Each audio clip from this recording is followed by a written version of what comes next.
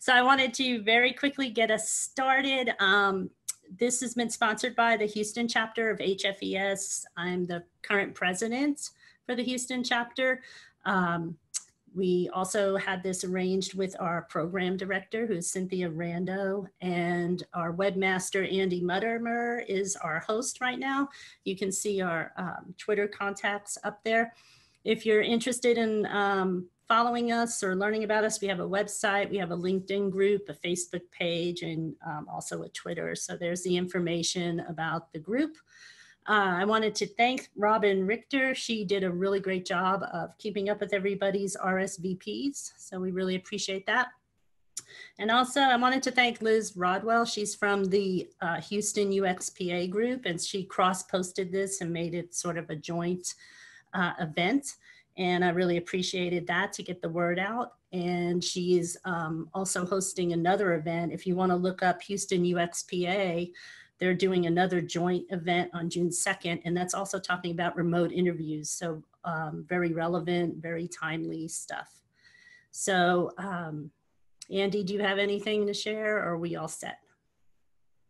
Oh, I think we're good. Maybe if you're not a panelist, you could remember to mute yourself until we get to the questions, and maybe turn off your video if you don't want. I know I'm going to turn mine off. Okay.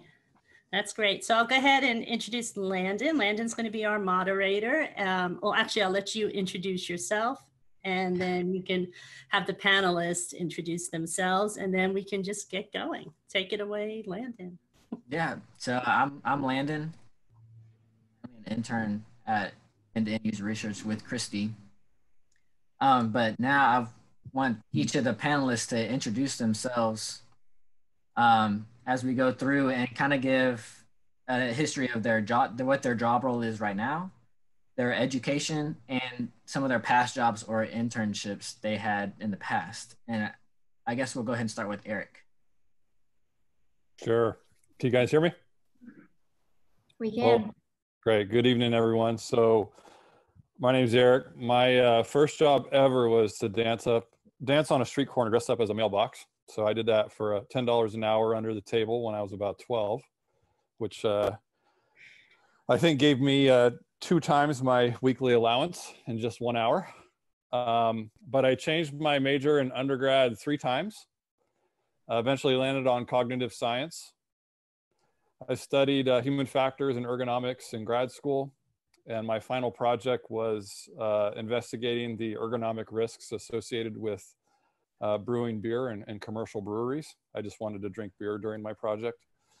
I graduated in 2008, which at the time was a terrible time to graduate. I took a job in an accounting firm before I eventually jumped into the world of user experience.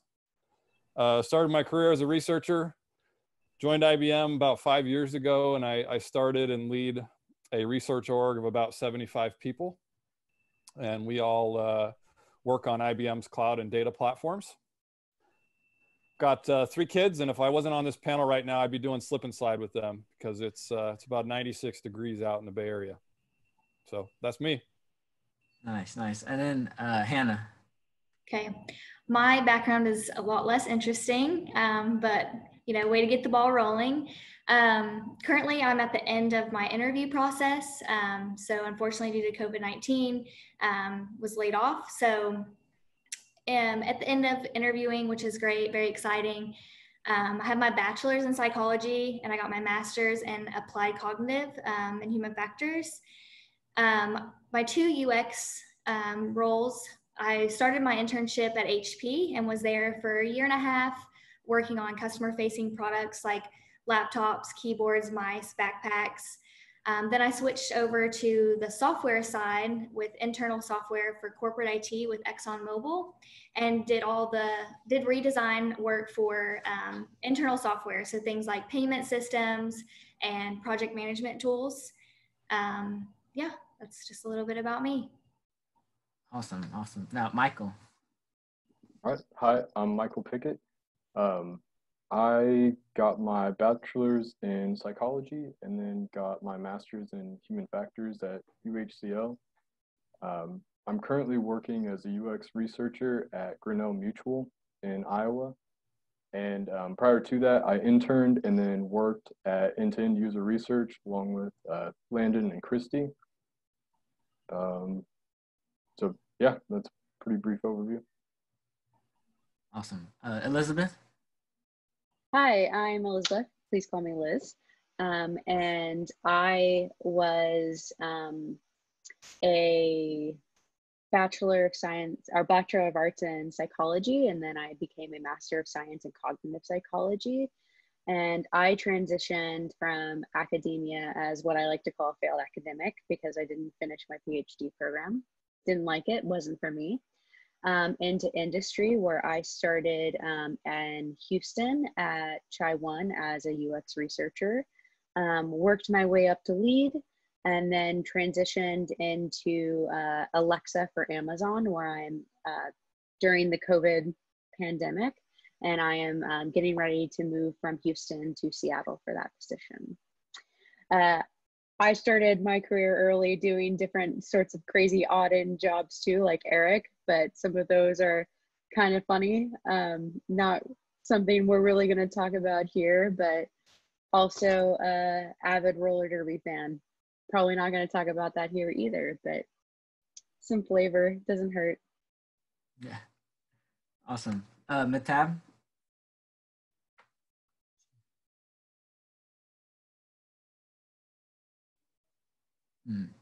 She's not here. Andy, was Matab here?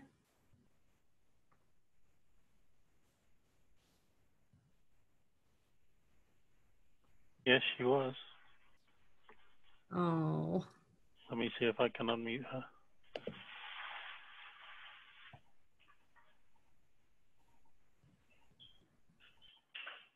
I can only ask to unmute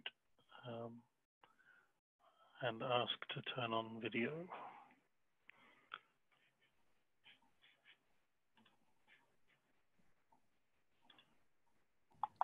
Sorry about that. Always a little bit of technical difficulties in the beginning.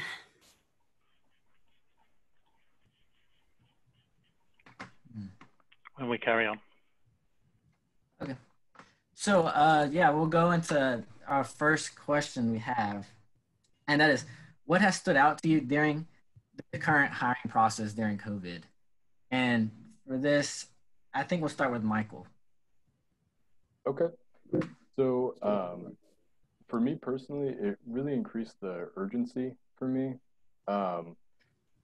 Moving from Houston to Iowa while all the shutdowns were starting really moved up a lot of timelines sooner for me. So I knew that both myself and Grinnell Mutual were trying to figure out how things were going to play out since it's such an uncertain time. And so really just being adaptable in that process, I think, was really important for me. Awesome. What about you, Liz? I would say for me, it was really how the communication style changed, not really the type of communication, because where I was applying, being Alexa, we communicated mostly via emails and phone already, but the depth and the frequency had to change just because everybody was trying to figure out how to adjust and how to react to the pandemic in general. So I was speaking to a recruiter or to members of my team less frequently because they were having to deal with more emergent situations. But when I was speaking to them, the quality of those conversations became more important, and the length of those conversations became longer because we were trying to get to know each other or figure out certain situations. So typically when you're going through those types of recruiting conversations, they seem almost perfunctory. There are certain things, certain details that you have to get out of the way, where these became more important to understand and ask certain questions, get into the root of certain situations, and understand more quality answers and questions about what would you do and how would you do certain things, just because of what was going on in the world. Awesome, awesome. And I think we have Matavs back in. So I'm going to let you introduce yourself and go ahead and tell us about your current job role, your past education, and your past jobs that you've had. Yeah, of course. I'm sorry, I had internet difficulties. So right now I'm a senior design research manager at eBay. I lead the buyer experience research. And prior to that, for 5.5 years, I was at Apple, where I started as a researcher, human factors researcher, and then transitioned into a manager role within the same org, managing a research team for 3 years. And then before that, I completed my PhD at Wisconsin-Madison, again, doing human factors. So that's for the intro. And then the question was about any differences in the interview process, right? Mm-hmm. What has stood out to you during the current hiring process? Well, I think what has been very different is that a lot of folks in the market are very much more purposeful with what they're doing. This is an observation that I've had elsewhere too, like even in like housing market. People who are in the game tend to be very serious about it on the hiring side and also the candidates. This is like, for some reason, at least like during the first 2 or 3 months, it hasn't been a period of exploration, which I would encourage folks to look into as well. But it has been more about folks that are like very serious on the hiring side again, and both finding a new job. Awesome, awesome. So Eric, what has stood out to you? Well, let me share a quick story that maybe is a little different than what the panelists before me have talked about. I had been trying to recruit an employee of one of our competitors' companies since before COVID. And we were getting close to making a deal. And then COVID started ramping up, and the individual was apprehensive about changing companies in this time. So one of the decisions I made is I actually flew down to Austin, which is Austin, Texas, where they were based, and met with them in person, because up until that point, it had all been over remote. And it was prior to the shelter in place regulation. And I still believe that decision to go connect with them face to face is what led to their confidence in moving over and joining my organization. So that was a different experience than what I've done in prior hires. Mm-hmm. What about you, Hannah? So I would say the dynamic of interviewing is definitely a lot different. I've got to the on-site stage of interviewing during this whole remote thing, and companies are doing on-site interviews remotely, which means all day long, 6-hour interviews back to back, just like you would be doing during an actual on-site, but now they're transitioning that to virtual, which is very exhausting, but it is different. It's different to sit in front of a computer screen and introduce yourself and try to get to know the person on the other side and the job opportunity through a computer screen, because it's different than shaking someone's hand or getting to eat lunch with them and understanding their hobbies outside of work and how the work culture is, because you're not actually there. So yeah, I think the first interview I did all day, I was like 6 hours. Like, how are you going to do 6 hours of interviewing? And they're really doing that. So just be prepared for that.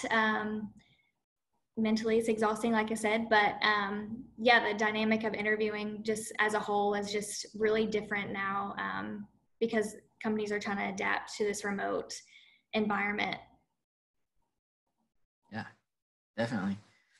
So now for our second question is, how has the interview process changed, or how have you adjusted your hiring process for the company compared to the past? So so kind of like what you're saying, Hannah, about being a longer process all online, how have you adjusted to that personally? Yeah, so I've definitely spent time researching etiquette virtually, which may sound funny, but it's just different. Like I said, when you walk into a on-site interview, you know, you're being judged as soon as you walk in, you know, the way you sit, the way you talk, how you shake someone's hand. So it's definitely a different, you just pop onto the computer screen and they're immediately, you're part of the interview. So I've definitely spent time researching different things about interviewing remotely. Definitely spent a lot of time thinking through problems of what would happen with troubleshooting. So fortunately, I haven't had any issues, but during the interview process, I have had interviewers have to log in and out because of their connection. And we're all going through this at the same time. So it's really, you know, no one's panicking or they're so understanding about it's okay, like we'll work through it. But I would just say be prepared for the worst, just stay calm and definitely troubleshoot when needed. Technology wants to work when it works. So it's definitely what we have to rely on right now during this process.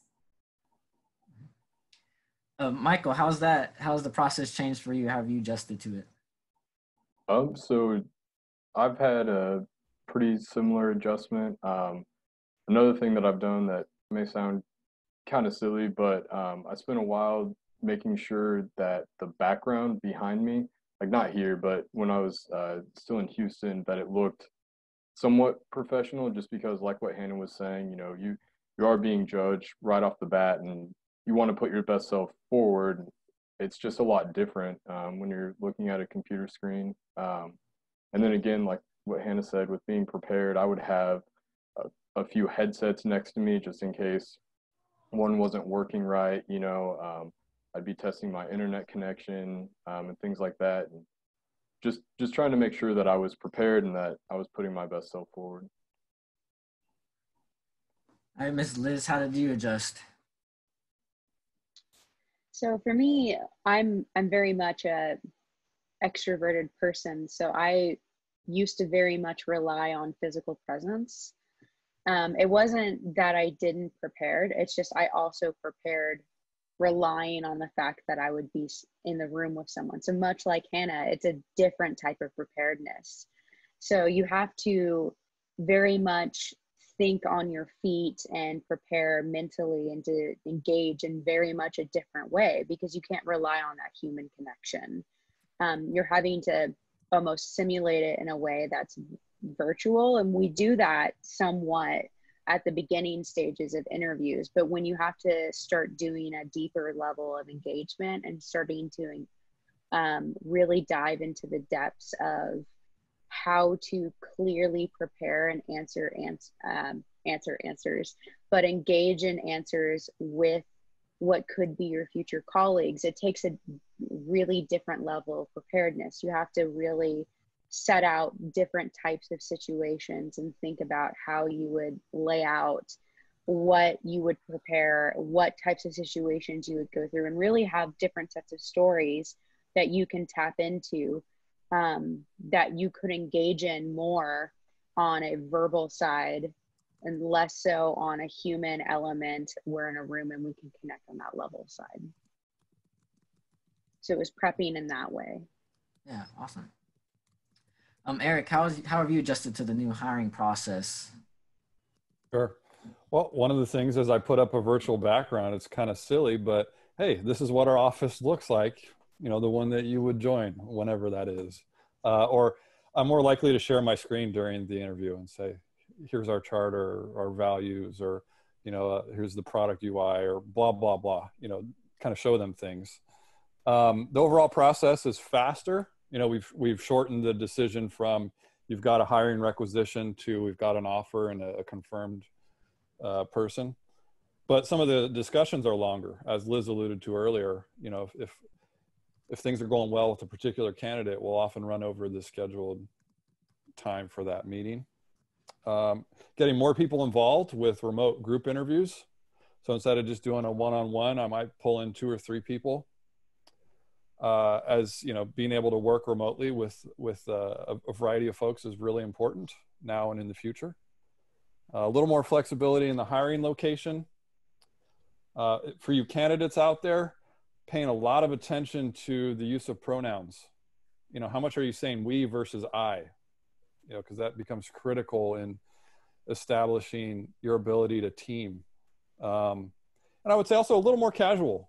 So for example, some of my interviews, we decided to take a walk. It's like, hey, forget sitting in front of my computer here. Let's hop on a phone and we'll just go walk around our neighborhoods together. So those are a few. Awesome, awesome. How have you adjusted the tab? I think like really what I heard from the other panelists, all of that applies. It's, I mean, in all those ways, but I think one of the most important things as folks on the side that I am, which is like the interviewers, is to understand how taxing it can be for the interviewee to just like sit through like 6 of these calls back to back. I think it's a bit different from when we did it in person, because I mean, you basically, out of respect for the candidate's time, you want to be able to say, okay, come in at this hour and we'll send you out in like 3 to 4 hours. We've collected all the feedback. Now I feel like it's actually better to do it maybe in chunks. Make sure that there are breathers in between, because it's not the same thing. Like the human connection that you have when you're sitting in the same room and then you have a lunch break, you go in and out, that's different. And it's, I mean, being a candidate, it's harder to voice those concerns. So I think it's more on the recruitment side for us to be cognizant of how it's just difficult to stay focused and engaged for those hours. But I think on the plus side, what we gain in a world that's actually like moving very quickly in the virtual direction, we all get a good understanding of how we will be able to collaborate once we actually have to do it that way. And in a way, it's an equalizer, because now you don't have to be in my city, in my climate, in my whatever to work with me. Now you can be somewhere else and we can coordinate. So that is also something to consider on the plus side. Awesome. And before we move on to our next question, I want to remind everyone that if you have any questions, go ahead and put them in the chat or message me privately, and we'll have a time at the end to get our audience questions out there. But this question is for the people who are onboarding employees or who have started a new role. What has it been like to start as an employee, or what's it been like to start up a new employee and versus starting a new role as a remote worker? And I guess we'll start with Michael. How has that process been for you to start a role being remote? So it's definitely different. Getting to know everyone virtually just doesn't have that same feel of getting to know people in person. It's strange, the people that I work with on a day-to-day basis, I do feel like I know them, but I still don't actually know them. It's just a bit of a weird feeling. And another thing that was kind of challenging was moving so far like I did, and then trying to get a home office set up. They also weren't immediately able to provide me with a work computer, so they set me up with a virtual machine. And so it, again, just adaptation. I've had to adapt to a lot, but they've been really helpful with it, and I've had a good experience considering the circumstances. Yeah, awesome. So Liz, how has your startup as a new role been remotely? I think overall it's been really positive. It's been something that generally has been a motivating challenge for me, because it's forcing me to put myself in a position of relating in a way that's different from me, because I'm having to seek out relationships, whereas normally I would just go to someone's desk. I'm now having to formulate virtual relationships with new people and new colleagues. So I have a confined team, but my role is very much in service to everybody who could be within my organization. So I'm having to find people, I'm having to self-start, I'm having to look for opportunities, I'm having to search for information, which is both itself a challenge and an opportunity, because I'm having to become more self-reliant, but I'm also finding myself becoming more capable as a researcher and as a worker, because I'm able to find information more efficiently than I have before, even though it's more challenging. But I'm also finding myself able to find new ways to introduce and connect and interact with people than I have before, just because it is a different environment. So that's stimulating, even though it's difficult. So Matab, what are some challenges when you're onboarding an employee remotely? I actually started myself remotely on this job, so I can speak to that too, which again, I think echoing what Liz was saying, it's a mix of challenges, but at the same time, I think a place like eBay actually is very much used to working remotely or like from different sites, so that wasn't that hard for me. Onboarding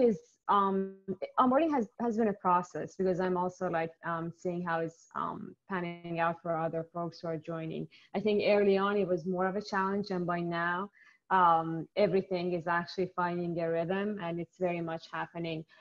I think in general it's harder to establish a rapport when you haven't met your colleagues in person, like ever. That being said, I think you can use what you can and be creative, like putting one-on-ones on your colleagues' schedules, not to talk about that project topic that you have, but just like to get to know each other a bit better, just like you would have stopped at a colleague's desk, maybe unannounced sometimes, and just like strike conversation. So it definitely requires a more intentional communication, and you cannot really rely on basically accidental running into each other's and whatnot. So definitely something to consider these days is that a lot of things that would just come with like sharing an office with other individuals, those are not happening, and you need to really plan everything out yourself. Awesome. What about you, Eric? What are how's the process of onboarding an employee for you? Yeah, for context, I've hired about 10 people over the last 3 months, a mix of interns, full-time researchers, and then also managers. Challenges, I feel like the onboarding period is protracted. Everybody feels a little further behind, feels like their uptake's a little bit slower. The other thing I've noticed is kind of have to manage their expectations around this diminished sense of accomplishment. It's like I'm putting in the hours, I'm trying to learn, but it doesn't feel like I've had the same impact as I might have had in my prior job or when I was working in person with a team. And that's something I've even personally experienced. Sometimes I get to the end of the day and I think, gee, what kind of business value did I generate today? Positives, I see a really overt commitment to emotional health and psychological safety, just a general level of care in personal relationships that I think was sacrificed when the business of business was to, get things done. And so I think we see more of people's whole lives when they're vulnerable at home, sharing their camera on Zoom.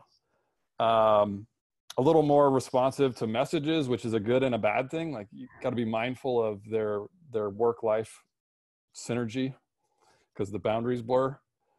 And then I think for the distributed teams, there's just less of the one person feeling like they're the odd person out because they're remote from everyone else. We're all in the same boat and we kind of celebrate and commiserate over that.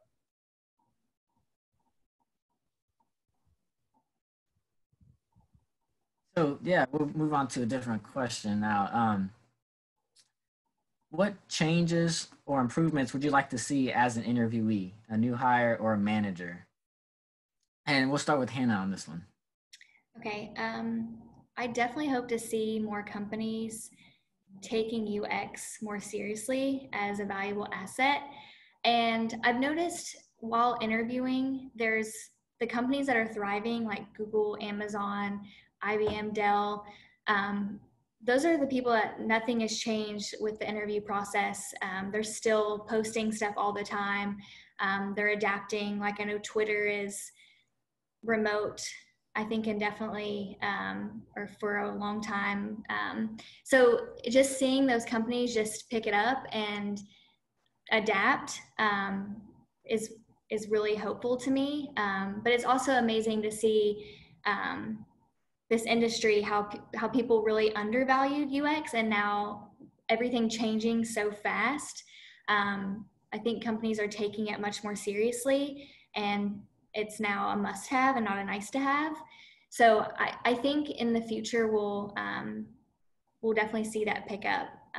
If it hasn't already in that company, there'll be companies that are like, what are they doing? And there'll be more opportunities for people. Michael, what changes and improvements do you like to see? So I think the changes are trending towards a positive. Like Hannah was saying, the companies that adapted well to the situation early on seem to be doing pretty well. And I think just a continuation of that trend, just realizing that, you know, this is the way things are right now. We're going to have to interview and onboard people remotely. So I think just a continuation of that is a positive. How about you, Matab? What would you like to see? What changes or improvements would you like to see? A hard one. I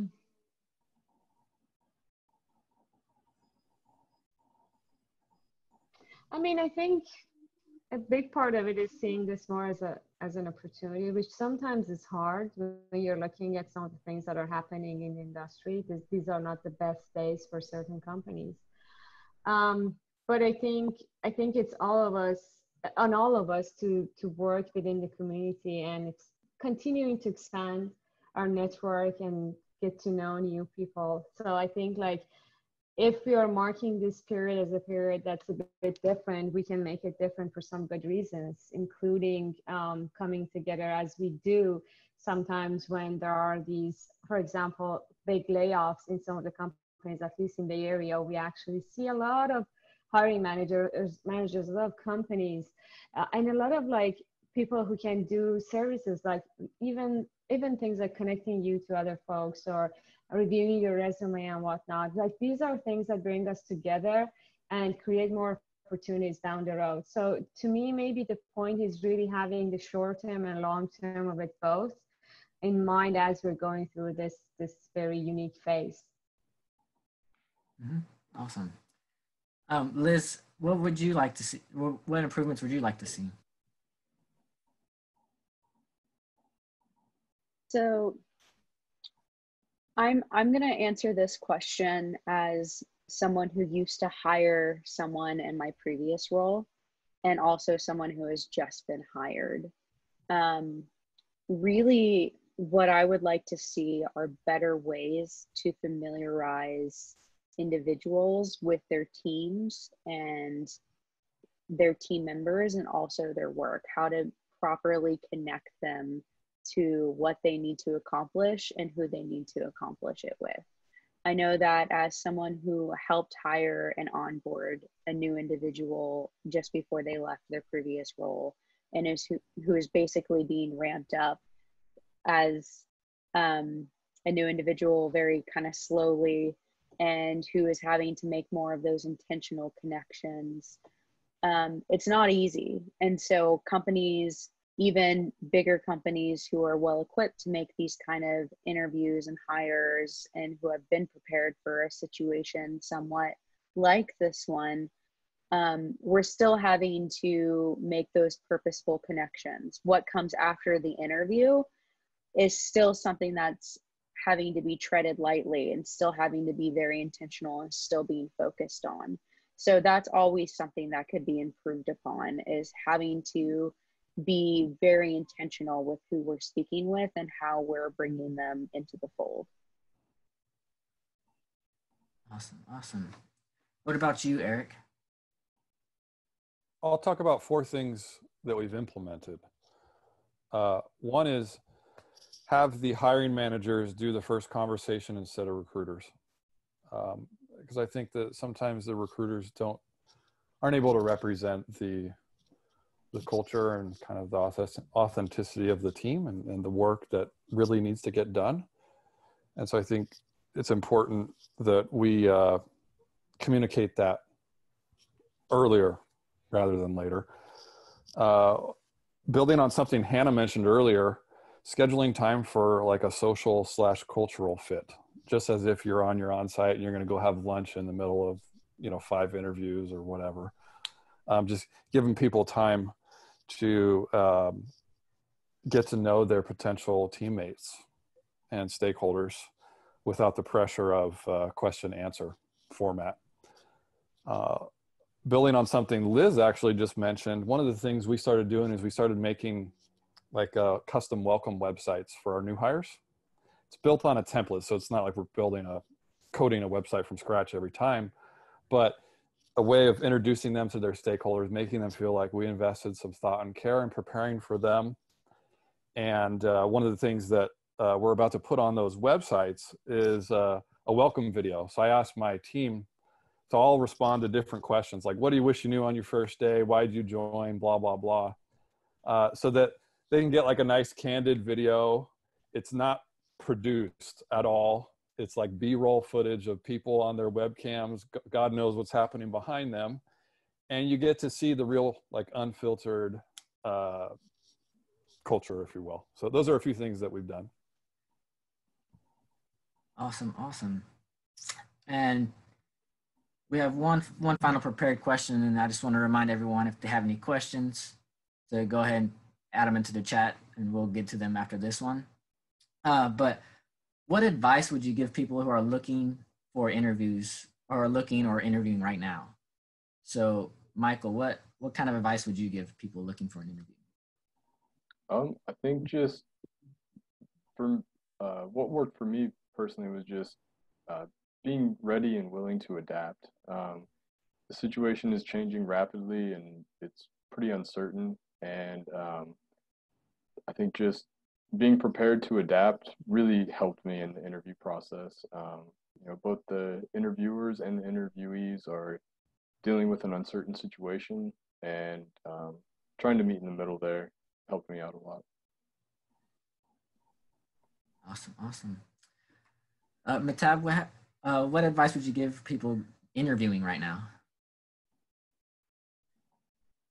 I think like maybe the most important thing is setting your expectations right, knowing what you can glean in different parts of the interaction, and really using those moments. I think when we had more of a habit of bringing folks on site or having like the on-site in-person interviews, we could rely on different aspects of the interview process to learn what we wanted to learn about the job, about the culture and all that. And now I think we just need to be more purposeful as we're doing that. We need to use different cues sometimes. We maybe need to ask certain questions more directly.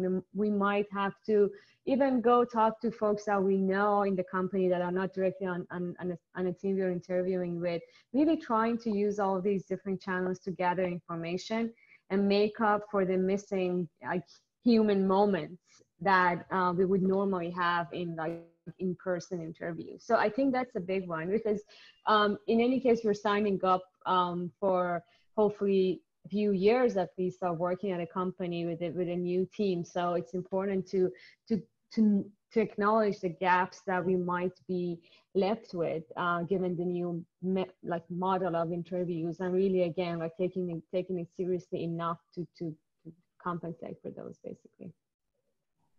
Those are some great points. Hannah, what advice would you like to give?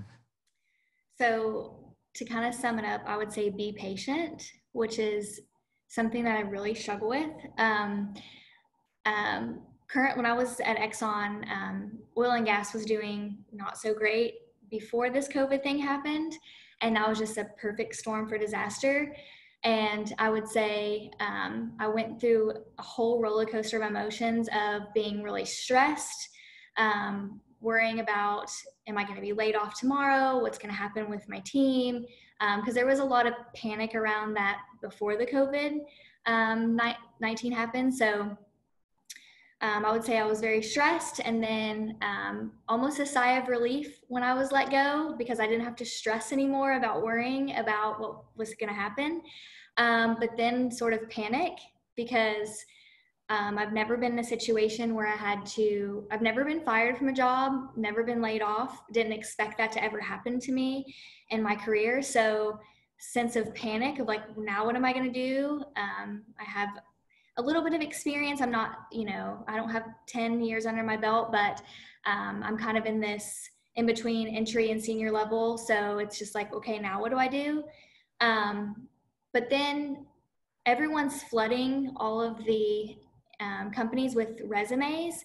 And for about 2 weeks, I didn't hear anything, or I got the immediate, you're a good fit, but we're not hiring email. And it was like, broke my heart. So, but then it was a flood of interviews. So then it was just back up of, okay, now I got to schedule and time everything correctly. And in between that time, I was going back and reflecting my projects and just really brushing up on things. I had nothing else better to do with my time. So I was like, let's just make sure I'm super prepared. But I guess, again, to sum it up, just be patient, because there are probably 50 to 100 people applying for the same job. And even though the process is faster, there was companies I applied for 3-4 weeks previously, and then they were reaching out to me. So definitely just be patient, and just remember that companies that are doing well right now or not doing well, but if they're still hiring, they're looking for the best, because in this uncertain time, they want people that are going to be there and be dedicated. So I would just say be patient is how I would sum that up. Yeah, great points. I know a lot of people in the chat are probably happy to hear some advice. Eric, what advice would you give to people interviewing right now? Yeah, let's build on the theme of patience. Interview the company and the team. Do their prevailing values match yours? Is this a place that you could see yourself building a career at, not just, clocking in, clocking out, and cashing a check? I know that sometimes the urgency of a situation, the need to pay bills, may cause some of us to compromise or satisfice, but don't ever forget that you have incredible skills that, any company could benefit from. And, it's on you to hold those companies accountable for, kind of appealing to you and providing that support. So let's say, for example, you get an offer. Ask for a reverse interview. If you interviewed for a design job and you didn't talk to an engineer, that's a little bit of a red flag.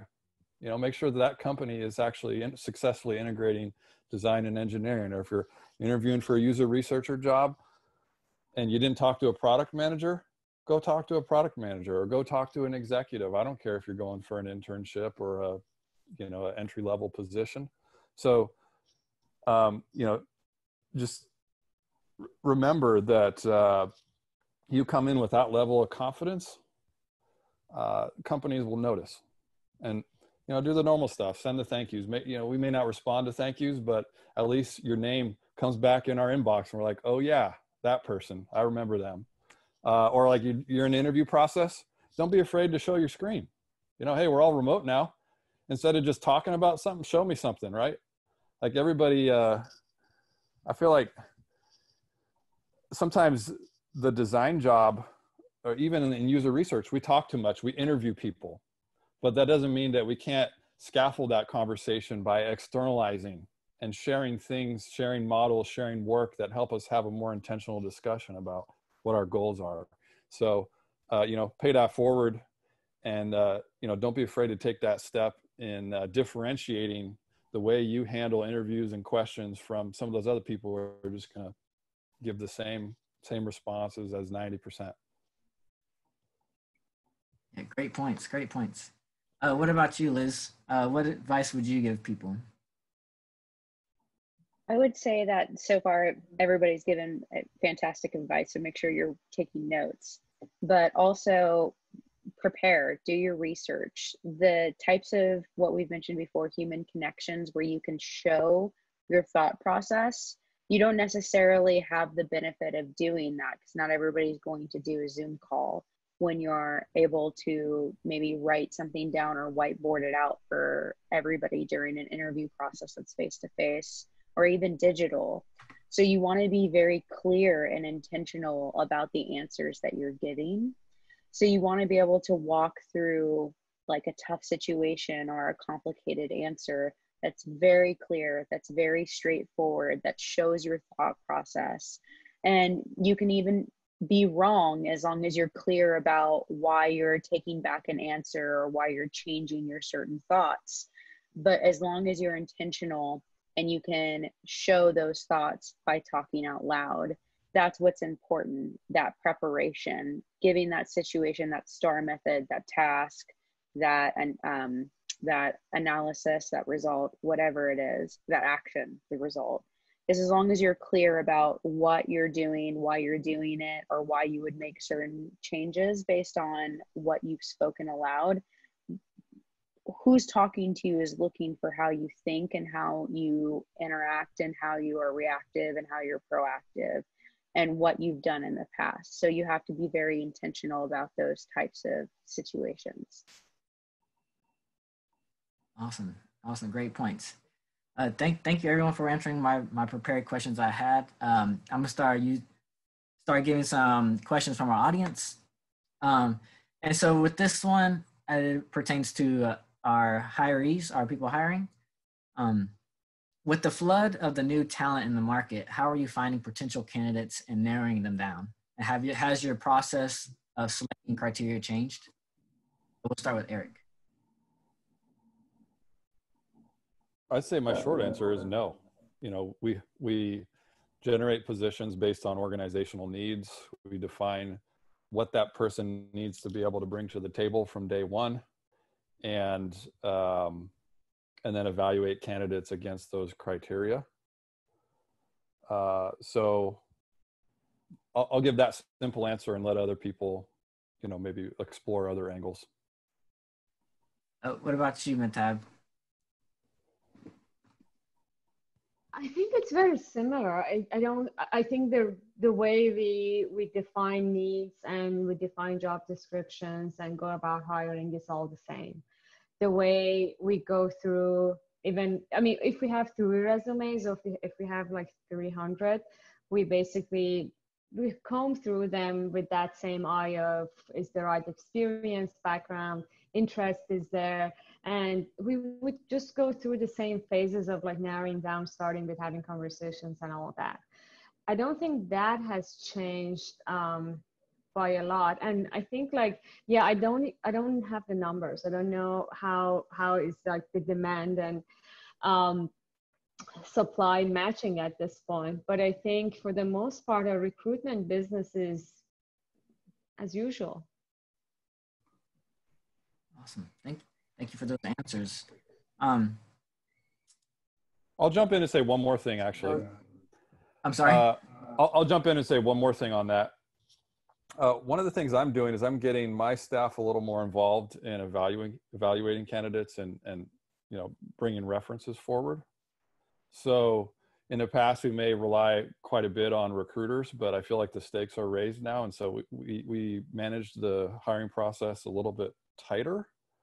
So I think the take home for you guys is sometimes when you get laid off from a company and you have, you know, a bunch of teammates that go to different companies, that's actually a good thing because it expands your network.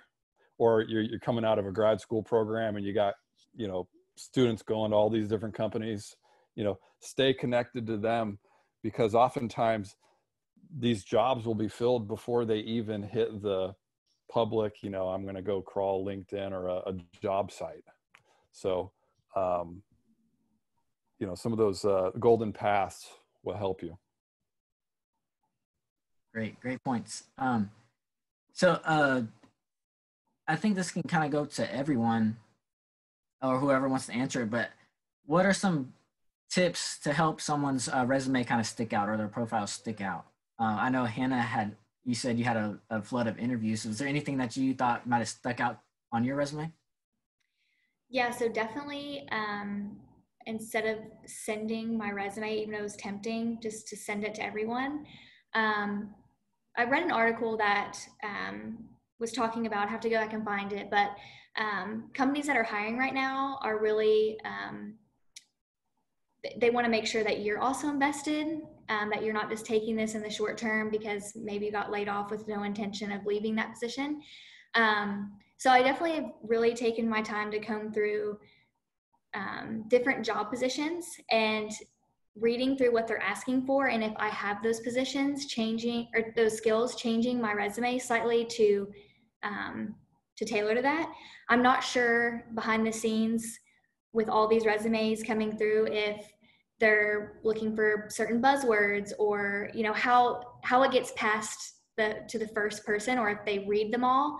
I definitely think for some companies it's more of a computer based software, because I've gotten emails almost immediately saying you are not a great fit. So I'm like, how did you look at my resume that fast?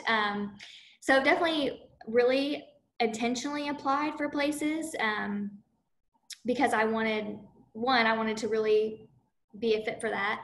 And I've also applied for places that maybe I'm underqualified for, but wanted to use my skills to stand out during maybe an interview. But I really looked at what they're asking for and made sure that I put those things in my resume, because I wanted it to stand out. They're looking for someone that's really good at usability testing. I'm going to put that on there and highlight that because I want them to know that I have that skill. They don't know me besides this piece of paper until they talk to me. So you have to really paint a picture of yourself with that one page before you even get someone to talk to you. So just be really intentional. And with this extra time, take the time to do your research. I know someone mentioned that. And really understand what they're looking for, because if they ask you a question and you say you have that skill, make sure to be prepared to answer that. And also, one more thing, I thought it was interesting in one of my interviews, someone asked me about a professor at the University of Clear Lake. I'm sure most of you know Dr. Perez, which I did not have as a professor, but randomly that was a question, and thankfully I know who she is so I could answer it. But I feel like they were trying to trip me up, like, do you know this person? Did you have classes with her? So yeah, you just never know. Whatever's on your resume, they can ask you anything about. So definitely just be intentional, tailor it. Don't just send your resume to everyone, and definitely just comb through it, I would say. Awesome, great advice. Great advice. What about Matab?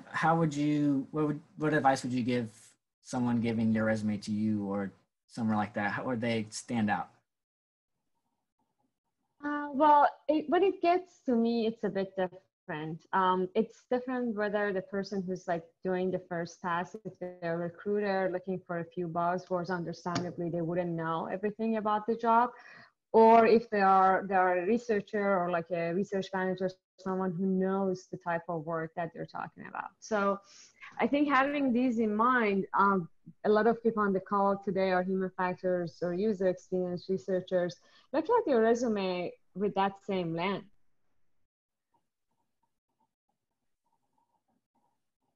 If it's different people, different perspectives, different amount of time to read through, how would I design it so that the most important things about me, my strengths, the things that I bring to the table, shine through the most easily? So you don't want to have like the most important things towards the end of the resume. If you're someone who has a PhD, a lot of publications, you can feel free to include those, but make sure that the more relevant information are shared first, and then you get there. So make sure that, I mean, again, I don't think the resume has to be anything fancy or has to be a very like a certain length or whatnot, but just be aware of the lens different people take when they're looking at your resume. Make sure you highlight again what's more relevant, what's like more interesting, what's more unique about you, and the experiences that would think the next person you actually bring in something valuable to their team. And to Hannah's point, it could be different for different roles. I mean, it could be that you are actually someone who's applying for a variety of different roles because you have that breadth in your skill set. So maybe, yeah, maybe one version of the resume is not going to cut it for all of them. So have that in mind too. But again, just like run it by a few people. Even like if you have someone in your family who's unfamiliar with your type of work, see if they can make sense of it. See if they can actually like put a few things together. At the same time, if you have like old colleagues, friends, classmates who are like very familiar with the domain, see what they think of your resume too. Awesome, great points. Eric, is there anything that you have to add for people to stick out? I'd say the cardinal sin for aspiring user researchers is to just list out methodologies that they're familiar with, or to maybe they've only had a few entry-level jobs. They just say, yeah, I did a usability test here or there on this product. Got to focus on results. You know, I tell all my researchers, their job starts after they've completed the study, after they've delivered the findings to their stakeholders.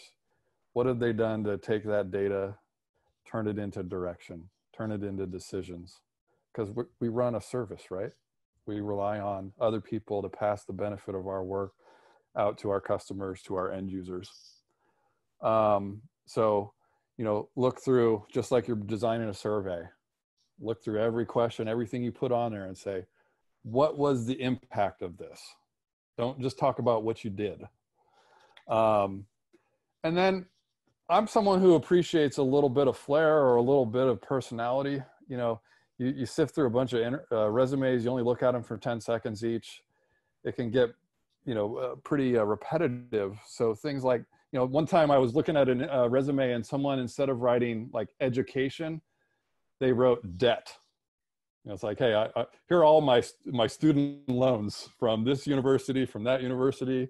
Or like back in the day when people actually would recontact you from a resume, I did my resume in Illustrator, and in the section where it said like contact me or my email address, if someone clicked on that, which you know they want to because it looks like a hyperlink, it would open up their email client and it would pre-populate the subject field, Eric, we need you on our team, you know, with my email at the top.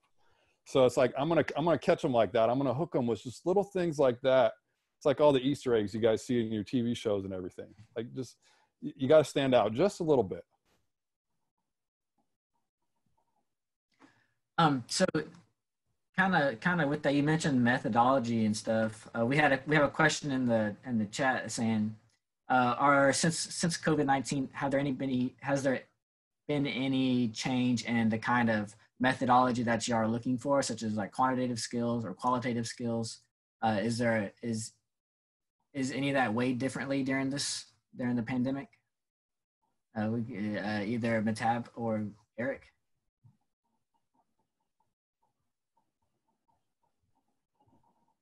I'd say it's position specific, and it should be articulated in the job post. If the company didn't take the time to modify their template for a job post and give you a real representation of, you know, what they need you to be good at, skip it. Go look for a better company that spends more time in, you know, communicating that externally. And then obviously make sure that you're prepared to address those things that are in the post.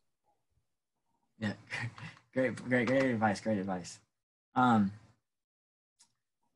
So that, this one can apply to everyone. How important is networking and connections? And how's that helped you to get a job or helped you to hire anyone? And I think I'm gonna start with Elizabeth, because you're at Chaiwan and then you've gone to Alexa. There's some pretty big companies there, so I wonder if networking has helped you in there. For my particular transition from Chaiwan to Alexa, I didn't rely on networking. But when I was looking at the first team I was considering, they did ask me the same question that Hannah mentioned, like, do you know this person? Because I was connected with them on LinkedIn. So I do have other friends who have made the transition from even Chaiwan to Alexa, to Amazon. I did not rely on them for this particular process, but I know quite a few people who, to break into one of these bigger companies, do rely on networking heavily, and they do rely on those internal networking mechanisms as a bigger company to know who these people are, what type of character they would bring, are they representative of certain values and tenets of the company. So in my particular search, I didn't, but I know that it does help and make it easier in certain situations for recruiters to contact you. Thank you. Great points. Michael, how important is networking and connections to you? So I had a pretty similar situation. For this particular job that I just got, I didn't rely on networking, but you know, everyone that I talked to that got hired recently, for the most part, networking has been crucial for them, but just not in my specific situation.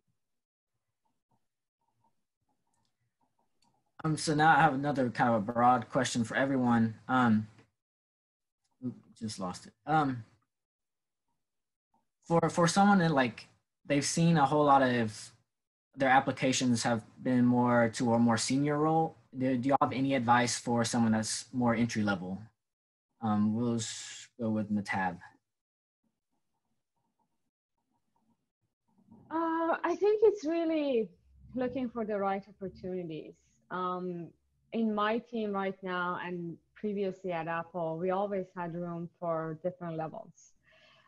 We appreciated the more junior team members, and then we took the time to help them develop into like more established and like then senior members and the managers. So we actually were looking for all the different levels, and that was something that I think was reflected in our job descriptions. And now at eBay, I think we have the same. So part of it is just like looking for the jobs that make sense. And if you're looking at a job description and it's about like this one established person to come and be the only UX researcher, for example, in a newly found company, that's probably not for you. To throw your hat in the race. So just like being careful about what you're signing up for, because like a big part of being junior is that you're at a point where you have a lot to offer, but also a lot to learn. So make sure that actually you position yourself within a team with enough more established researchers and enough appreciation for you that then you will have opportunities to learn and grow. So again, I think with enough of the companies out there, there is actually a need and a desire for like junior members to join the teams, but don't disappoint yourselves by sometimes ignoring maybe visually some of these details about the level of seniority that's desired across the different job posts, and just like keep getting the non so pleasant rejection letter just because you're not really applying for the right positions. Look for places, and then back to the point of networking, that's a big thing too. To me, networking is best done when you're actually not looking for a job. Honestly, probably at that point you have an agenda that's a bit too specific, but use the different opportunities to do that. And that is also something that can help you, because a lot of times I get these requests, not only for UX researchers, also like designers and engineers. And these are junior people. If I don't have the type of position in my own team, I can connect them with others. So they use me as part of their network to get connected to people that I know are like really have the willingness to spend time on a call and really like do that type of like hand holding and introduction to this like line of work. So I think it's a bit of like knowing where you are and what can help you at that moment. And also like using different methods to land in a place where you can actually grow. And then like after a few years, you'll be that senior person doing the hand holding. Awesome. Great points. Great points. Don't set that ceiling for yourself. Let the company decide if you don't have enough experience or they don't want to interview. Don't make that decision for yourself. Yeah. Yeah, I was just going to add on to that as well. Going back to reading the job position, probably you don't have every skill that it's looking for. But if on there, there's a lot of things that you do bring to the table, even if it's asking for something more advanced. It's up to the company too to do their research on you. And if they look at your resume and they see that you only have 1 to 2 years of experience or you're just graduating, they can make that decision if they want to talk to you or not. So I wouldn't, like Eric said, limit yourself, because a lot of things can factor that in. When I transitioned from HP to Exxon, they were actually looking for an advanced researcher, and I only had 1.5 years of experience. But just alone on the university I graduated from, go UHCL, it was enough for them to say, I know a lot of people from that program, and I know that if you graduated, you come with a lot of skills that maybe other people don't have because they went to a different university. So again, I wouldn't set yourself so low. There's a point brought up, if it's running a whole team, maybe that's not something you should apply for. But just because someone says senior, I would definitely just take the time to read through it, because sometimes that means a bachelor's with 3 years of experience or a master's level can be more senior level. So I wouldn't limit yourself just because of the title of the position. I would read through it and do some research. Awesome, great advice. I'll tell you something else that I've done.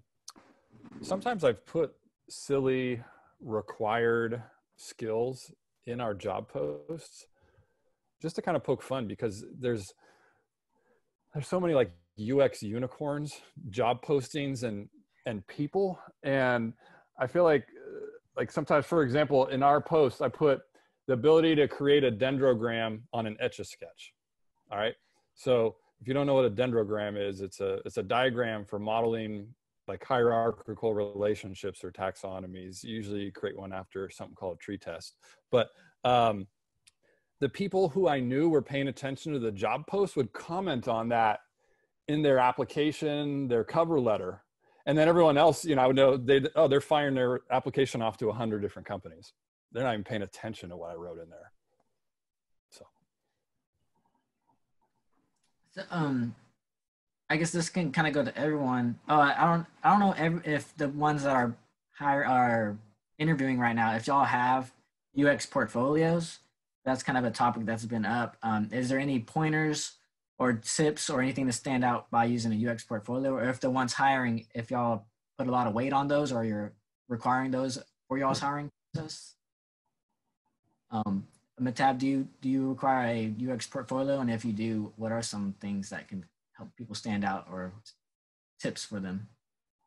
I don't, but it depends on what you mean by that. Like, usually early on in the process, we do an exercise of going through the candidates' prior experiences, the methods they use, how they communicate, how they manage that end-to-end process of defining the questions all the way to making the impact and all that. So that we do, but I've not at Apple, not at eBay. No, we don't require the type of portfolio that usually designers have ready from our researchers. It's a bit of a different exercise, I'd say.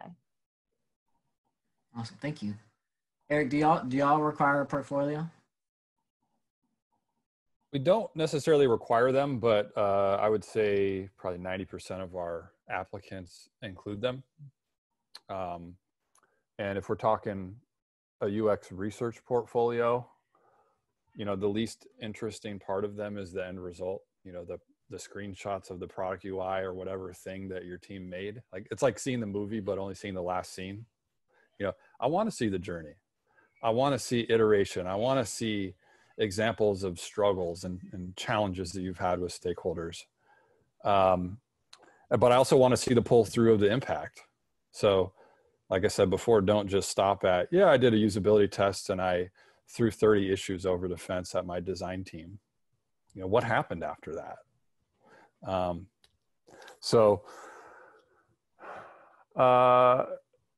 Not required, but it can definitely help, I would say, when you're targeting those earlier career positions.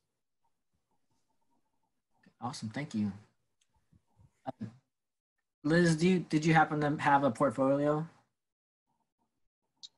I don't. I put together a presentation of notable examples of my work, but I don't have like a pre-existing standing website where people can go to it. Some of my work requires that I don't put it on a website, and some of it requires that I talk through it. So, I mean, I think there's a delicate balance of what you can and cannot as a researcher, depending on what you've done and what you do. And I don't think it's always required. I think it's about what type of methodology can you clearly explain the work that you've done, why you've done it, and what would or could you change with hindsight, the benefits of hindsight. So I think it's exactly what Eric and Mahtab have explained is what can you articulate? What is the journey? Awesome. Thank you. Great points. Good advice. I would add just a quick thing that Yeah. I've heard this asked for UX researchers to have a portfolio, and I'd say it's mostly when the recruiter you're working with is also a design recruiter. That's something that I've noticed. They would think that just naturally, you being a UX person, you need to have a portfolio. That's in a lot of cases something you can clarify with them. But that's sometimes like the first question they ask you, just because that's their template. And again, like if you ask them and they go ask the hiring manager, in a lot of cases that's not even required. Just wanted to put this out there. Awesome. Thank you. Mike, did you happen to have make a portfolio or anything like that? No, I don't have one. And just to echo what others are saying, I just tried to focus on being able to verbally walk through the process, walk through the studies that I've done, the methodology, and then the impact at the end. What about you, Hannah? Did you have one? So I don't have a portfolio, but the jobs that I've applied for and have gotten to that stage where they want to see something more tangible, they've asked for that, to say, show me X amount of case studies, because what they're really looking for is to see how you present your data and how you took ownership. Again, going back to the very beginning of the conversation, the we and I, which is something I struggle with. I don't want to say I the whole time, but companies want to hear that in an interview. They want to know that you took ownership of something, that you led this part of the research, or that you made this decision. So I would say I don't have one on hand, but when I've got to that part of showing off my skills, the companies have outlined, we want to see X, Y, and Z things from you. And they're going to ask a million questions about it in the interview part too. But I would say most companies, when they want to see something like that from a researcher, they give you time and they're asking for something specific to show for that. So I have presented, but I don't have like a portfolio just for someone to look through at any given time. And I would say typically they aren't asking to keep those examples. They're asking for them in a presentation setting, so that you can talk through those examples, but they aren't keeping those examples. Yeah, that's a good point. They want to see, and I know with my presentation, me personally, I don't have everything in there. One, for proprietary, you have to take things out. And even if you're going to talk high level about something, it's hard to just read it. You have to be the one narrating it, even if you're going to speak high level. So it doesn't really make sense on its own. It sort of does, which is a struggle, because I definitely gave my presentation to some of my friends and coworkers, previous coworkers, to go through, and my designer friends were like, this part is missing, and I'm like, okay, I have to talk about that out loud. I don't want to put that on paper. So there's definitely a balance with that. Awesome. Thank y'all all for all y'all's feedback. I think those are all the questions we have. And thank y'all again for all y'all's feedback. And I'll turn it over to Christy. Hello. Thank you, everybody. I think this is really great. I think anybody who's listening hopefully got some great takeaways there. I want to give a special shout out to Matab for coming here and doing this on her birthday. Happy birthday, Matab. Really appreciate that. Yay. Happy birthday. Happy birthday. Thank you so much. Happy birthday. Just to wrap up, if anybody has any final words of wisdom, feel free. I'll give you a second. If not, Liz, did you? Always take advantage of a gathering to mention that it's your birthday so people can praise you for it. She did not tell me. My daughter told me, but that's okay.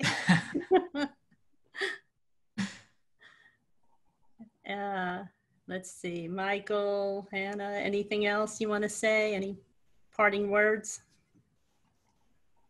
Definitely, I'm available to speak if anyone has questions later on or wants help with anything. I'm definitely really friendly, so don't feel shy to reach out to me. I can put my LinkedIn in the chat, but you should be able to find me. Definitely reach out. Don't be shy. Same for me. Yeah. Yeah, same here. Same. We have openings at eBay too, if anybody's interested in coming and working with us in San Francisco or San Jose or Seattle. There are different options. Well, there you go. Somebody had put in the chat who's hiring. So if they've stayed along to the end, there's a good tip for you.